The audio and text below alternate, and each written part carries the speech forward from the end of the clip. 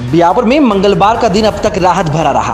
अस्पताल प्रबंधन द्वारा आज 49 लोगों को होम क्वारंटाइन किया गया। ऐसे में यह आंकड़ा 1467 तक पहुंचा।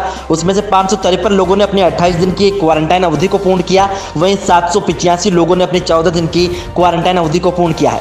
क्वारंटाइन सेंटर की बात करें तो लाज हवेली और राजमहल, इसके अलावा एक क्वारंटाइन सेंटर आज और जोड़ा गया, जवार भवन।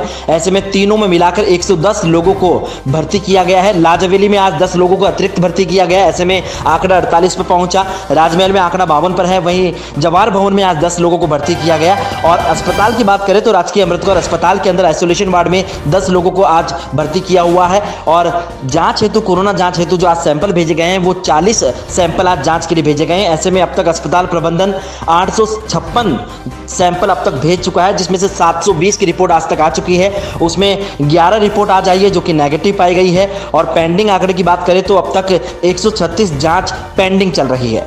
ऐसे में पॉजिटिव केस की बात बताएं आपको तो अब तक ब्यावर में 14 केस पॉजिटिव आ चुके हैं, जो कि आप जानते हैं। और होम विजिट का यहाँ पर यानी सर्वे भी लगातार अस्पताल प्रबंधन द्वारा जारी है। दावा किया गया है कि आज 1721 घरों में 8,934 लोगों का सर्वे किया गया है। और कोरोना ओपीडी भी आज 106 लोगों की रही है। ऐसे में आज का जो आंकड़ा है वो कहीं ना कहीं पॉजिटिव के लिहाज से कहीं ना कहीं राहत भरा है।